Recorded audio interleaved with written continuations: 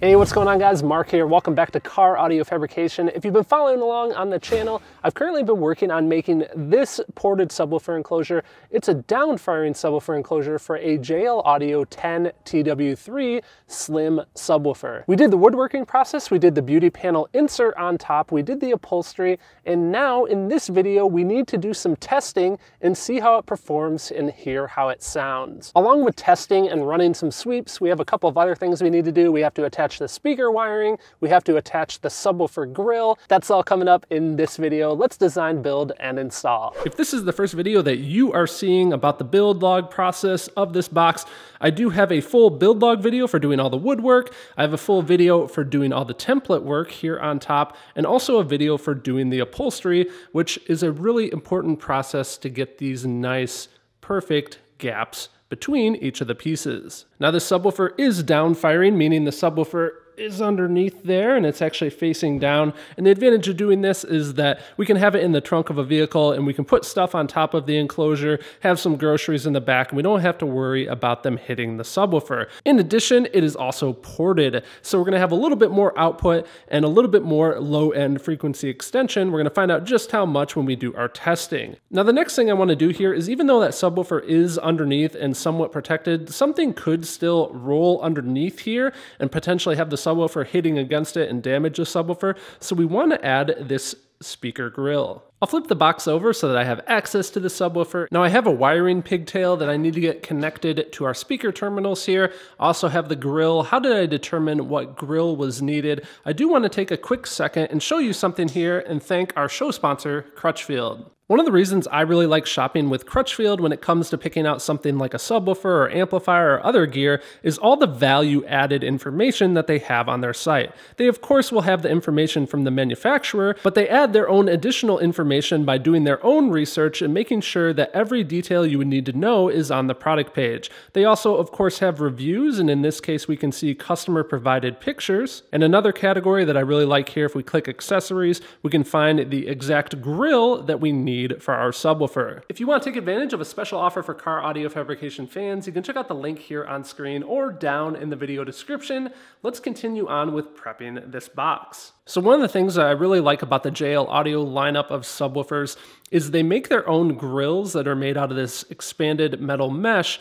But what's awesome is it's not like a separate grill where you have to drill new holes and actually mount this huge monstrosity around the outside of the subwoofer. It actually integrates as part of the speaker. With that press fit around the outside here, this is held in place really well. It's not like you have any added fasteners around the outside that could potentially rattle. It's not like there's a bunch of open space like this is like a bar system or anything. This completely protects the subwoofer. So once upside down, now you can tell nothing is going to be able to get underneath this and hurt that sub. And if you're wondering, if you do need to take this off, you can just take a dental pick and carefully get inside one of those holes and pull against the speaker and it will pop off. It does take a little bit of force to do so. We want this grill to stay put. The other thing I need to attach really quick is my wiring pigtail. I made this special quick disconnect connector here. I actually did a review about these in a previous video you can check out in the corner of the screen.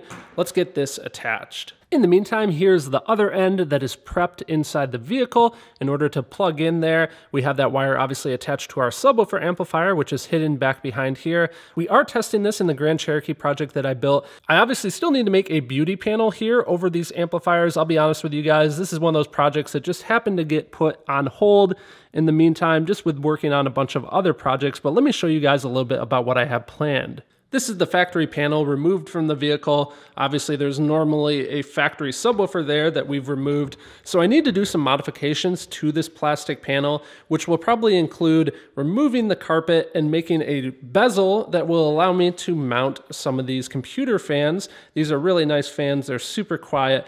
But I'm gonna mount a series of them right here and have them blowing into that chamber or removing the air out of the chamber. One of the two. We'll have to do some testing. But let me know, do you guys wanna see the build process of adding these fans to this rack and making modifications? Obviously, I'm gonna have to block out this hole, make it look like it fits the vehicle.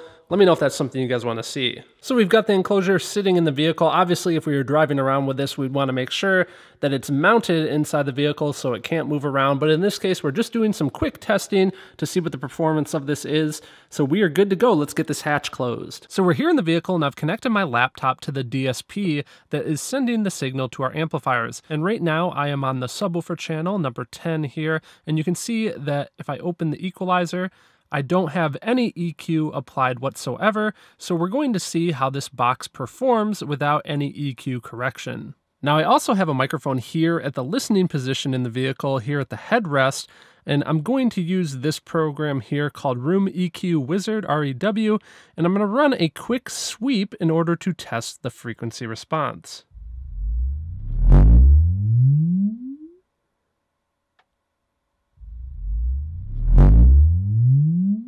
After taking 3 different measurements at slightly adjusted listening positions, we have very consistent results. That's expected as this is the base range of frequencies from 20 Hz up to 100 Hz. There's not going to be much of a difference in different listening positions due to the length of the wave. What's cool about this program is I can come down here and I can average the response and get this curve in red.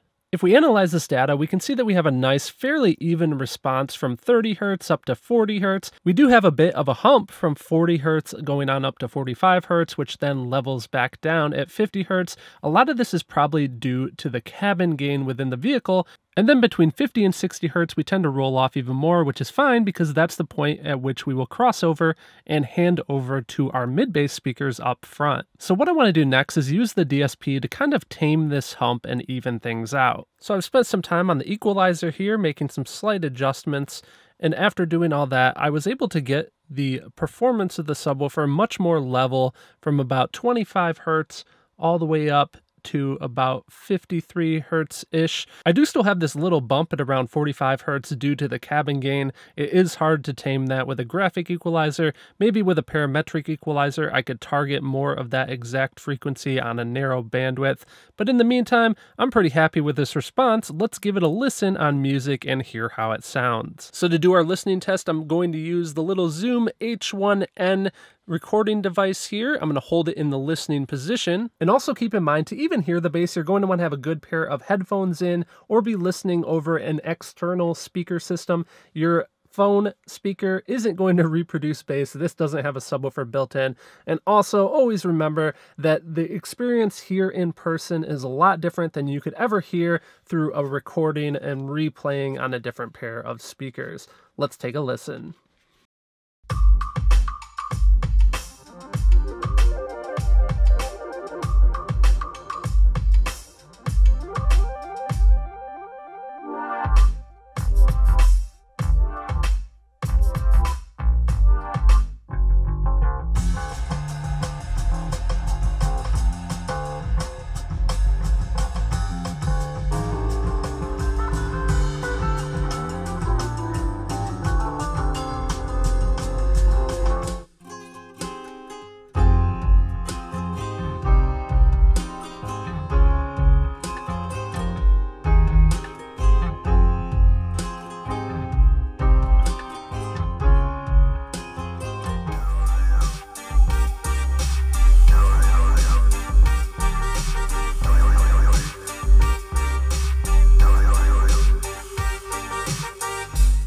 First of all, for what this is, a single 10 that is downfiring and that is a slim subwoofer, this definitely gets down. It obviously isn't going to set any SPL records or anything like that, but that's not what this is designed for. It's designed to sound good and for, again, the aesthetics of the subwoofer being hidden and protected. To me, a better evaluation of a subwoofer is how responsive it is, how quickly it can respond to fast input, things like a bass drum and rapid hits of a snare. For that reason, one of the tracks I like to use to evaluate a subwoofer is called Improvisation. It's literally just a guy kind of improving a bunch of drum hits. It's from one of the Focal testing CDs. When I listened to that track using this subwoofer, definitely impressed. Very responsive, very snappy, very punchy. And in this vehicle, it also imaged really well. The bass really seemed to appear to come from the front, but that more deals with the system setup of the vehicle. So there we have it. The downfiring subwoofer enclosure project is complete. This isn't going to be permanently installed in this vehicle. It was more of just a fun little test to see what we could build and see what we could do, and to show you guys some more ideas for building a subwoofer enclosure like this here on the channel. A special thank you to Crutchfield for being a monthly channel sponsor. Next time you're planning out a car audio system, definitely check out their site